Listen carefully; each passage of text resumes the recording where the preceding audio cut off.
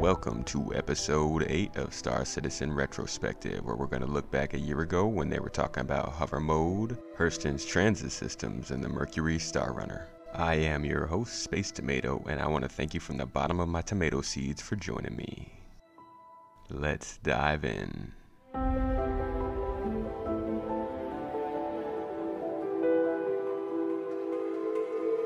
As per usual, starting the week off with a calling all devs question for Eddie Hilditch, Global Environment Lead and Sick Boy at the time. Now there are two types of questions that are asked regarding this game that I think are easy for the devs to answer. Those are the when questions and the will questions. Eddie happened to luck out and he got a question that asked both of these words at the same time. When ARCORP gets added to the game, will we also see the addition of the Aaron Halo asteroid field and its gateways? In lore, the Aaron Halo belt is a giant asteroid belt situated between Crusader and ARCORP. This asteroid belt is so big and so thick that it requires giant ARCORP-owned gates just to navigate through. Now, I'm not going to waste your time getting into details about how traveling through massive asteroid belts is going to work. The bottom line is the answer is no, we will not be seeing that asteroid belt with ARCORP, and we did not see it when ARCORP was added into the game. Not only is this something that won't come until all of the planets are finished in Stanton, but with all these big asteroids, it's also going to require some additional, more advanced asteroid rendering and creation technology. Something that's currently scheduled for Alpha 3.7, but hasn't seen any work yet. And with all this being said, you still can find massive asteroid fields out there in the middle of nowhere, sometimes even situated between Crusader and ARCORP. So who's to say there's no fake Aaron Halo waltzing around here acting like the real deal? Next up, we got two questions for Vehicle Pipeline Director and Calling All Devs MVP, John Crew. And guess what the first question he got was? They were asking about hovering on planet surfaces. How perfect is that? This has been a hot topic lately as the addition of hover mode was just added to the game in 3.6. Now I'm not going to get too deep into it because it's been discussed to death in the last month, but I'll drop a couple links with some information for you guys in the description of this video. Now the question was specifically asking how ships can hover in such weird orientations in atmosphere, even though some of them have VTOL thrusters specifically designed for hovering applications. John gave two answers to this question, explaining why in atmosphere hovering still appeared so off at the time. First, the maneuvering thrusters were too powerful in atmosphere, allowing ships to hover in any orientation, which looked unnatural. And second, the VFX of the thrusters were the same in atmosphere as they were out of atmosphere, which appeared differently due to the dark background of nothingness that space is. Now, maneuvering thrusters do appear to be weaker on all surfaces of our ships not pointing down at this time.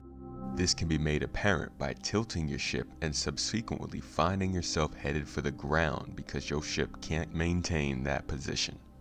But we are still lacking those mentioned VFX that will really sell the experience and show the hard work that either our regular HUV thrusters are doing or particular ships' VTOL thrusters are doing to keep us up in the air. And while John did mention those plans they had to change the experience through the changing of the maneuvering thruster output, we did not hear any statement about the changes going into those thruster VFX, so we're still waiting for those with no deadline in sight. And while I do have my own opinions on hover mode, cause who doesn't, this is not the place I would like to air them out, and we have seen many competing opinions and criticisms on the matter. Regardless, I'm sure my opinion is represented somewhere in here. And fear not, my friends, according to some who attended the Aegis event, we are looking to see a hover mode rework in 3.7. Oh, sweet Christmas. The next question from Mr. Crew was another one of those easy peasy will questions. Will we see atmospheric planes or aquatic amphibious vehicle concept sales this year? This year, you guys get a little too specific with your questions. And of course, the answer was a not at this time, with a tentative maybe in the future hanging in there, a little open-ended. But don't lose faith. I'm sure you're going to see somebody with their 890 jump in the water because that thing looks like a cruise ship. And don't forget about those mysterious hang gliders and the 100i concept art. Not that that's going to turn into anything though. Don't quote me on that. Please don't quote me on that. The next guest in this episode is senior systems designer with possible Marvel superhero name Johnny Gisevius. The question for Johnny was, will there be weapons rest character positions to help prevent provoking attacks when we look at other characters or NPCs in the game? And Johnny was like, yeah dog, of course. He said not only did they want this for players, but they wanted it for NPCs so that you could walk into a room and quickly understand who's all uptight, who's trying to shoot everybody, and who's trying to be your friend. This was actually added into the game as a first implementation in Alpha 3.3 last year, and while some people want a hotkey to be able to assign your weapon to this sort of low ready stance, as of right now you can only do it by holding F and using the interaction menu. Sorry everybody, no key binding yet. And with that, it's time for Around the Verse, August 23rd. We start off this week's episode of Around the Verse with a look at the UI work they were doing at the time. UI has struggled quite a bit in this game, and while we've seen some beautiful concepts, most of the current implementations still feel a bit rough. While these displays are in-game and currently working to an extent, what we are really waiting for is the building block system, which has been mentioned on Star Citizen Live on both July 20th with a special UI focused episode and August 2nd. And I do expect to see a more visual segment on the system in the very near future, and you can quote me on that. Just remember that when it comes to UI, especially in ships, we do have some improvements on the horizon. However, who knows when those will be actually delivered.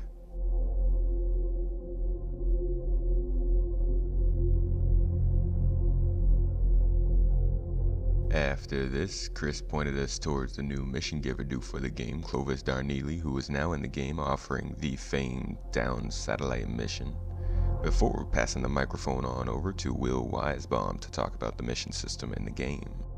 Now, according to Will, whenever they added a new location, they would have to go back and add all of the mission possibilities to that location. As you can imagine, this process got a little long in the tooth. So they decided to develop a system that allowed for them to tag missions so that they appeared at the specific locations that they wanted them to, no matter where they are or what location was added. This is something I talked about in a recent episode of Retrospective. It seems like a good system that should lower the amount of work per location, but at least as of 3.5 we can see that delivery missions did not factor in this system, as they still had to add delivery missions to the ArcCorp area, at least as far as the roadmap is concerned. Now, a couple of weeks ago we saw the progress they were making on the customs area in Hurston. This time we went ahead and checked out the train station platforms to see what work they were doing. I don't think the sense of scale really translated from the concept to the real product.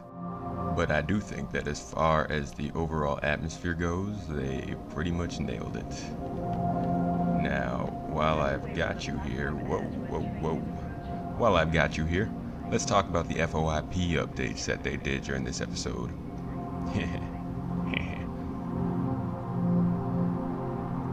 Now, they discussed some of the changes that they were making to the system, and for the most part, like I've said before, the system's working pretty well.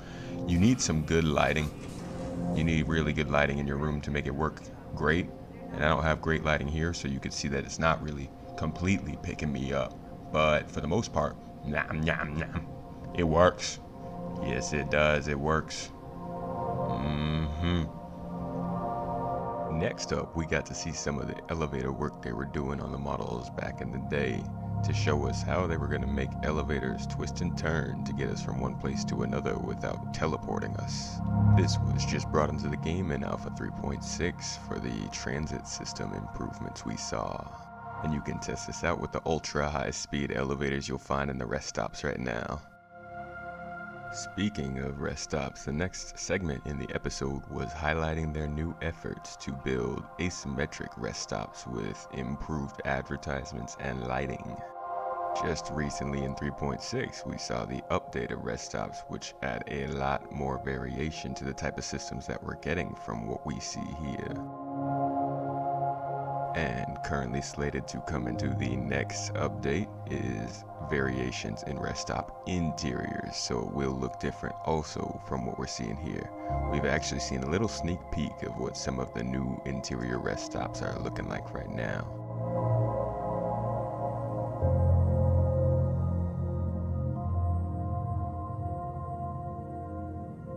Finally, to wrap up the episode, we took a look at the constellation Phoenix. We've actually had this ship in-game for a while now, I believe since Alpha 3.3. It's a nice little quaint ship, people love it, and it's looking pretty good compared to what they showed us.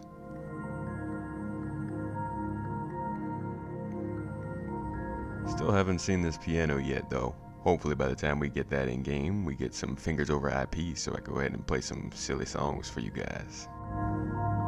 And now, possibly my favorite concept to date, we got a first look at the Mercury Star Runner.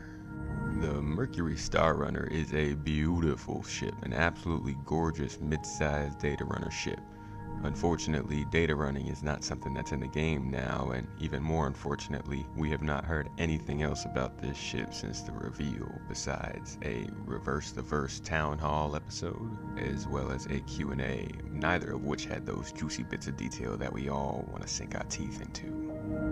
Now it looks quite good next to its bigger sister, the Star Lifter, and as they wanted it to be an asymmetric ship, you can see some of the influence they took from the famous Millennium Falcon, which led to a nice smooth but kind of industrial looking design in my eyes.